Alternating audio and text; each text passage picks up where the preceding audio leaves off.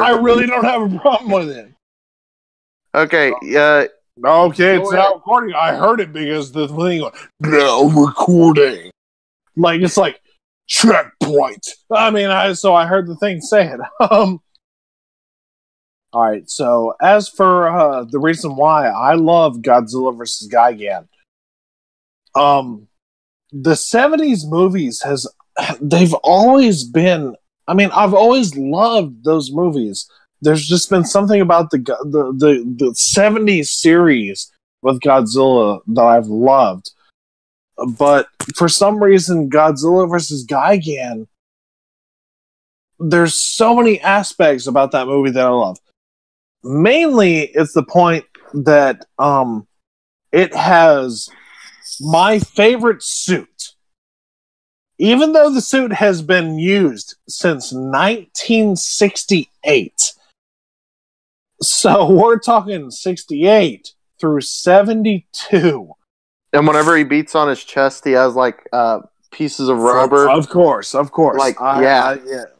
There's the scene, yes, where was like, Godzilla's strong again, and then he like boom boom beats his chest, and he has his underarm fat, and he has those pieces of his like scales hanging off of him. Yeah.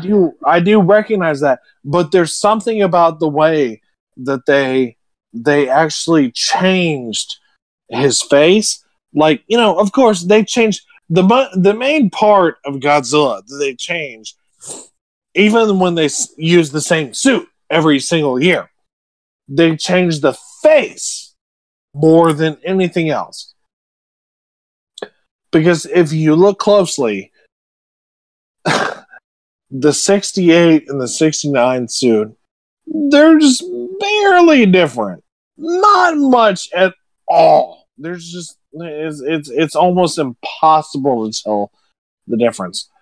But the difference between the 69 and 71 suit, holy crap, it's immense.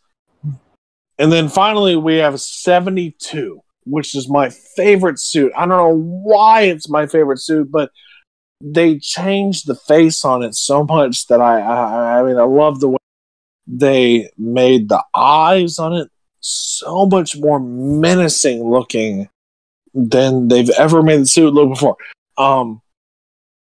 His smile is a little different. His quote unquote his brows are a little thicker. It's kind of hard for me to say this like on through audio, because unless I'm explaining this as I'm like showing it off, it's not the same thing. But the 1970 suit, 72 suit has always been my favorite suit, and for many reasons. Well, one is the best looking suit that there is, and two, I always thought it was Godzilla's, or excuse me, Haruo Nakajima's final performance as Godzilla. So he gave it all he got. He did his final hoorah with the 1972 suit. So that's why I've always had a really fond. That's why I've always been really drawn to the 1972 Godzilla suit, because I've always felt it was Haruo Nakajima's final hoorah as Godzilla. He put his final performance into that Godzilla, so that's why Godzilla vs. Gigan is the best movie in the Showa series.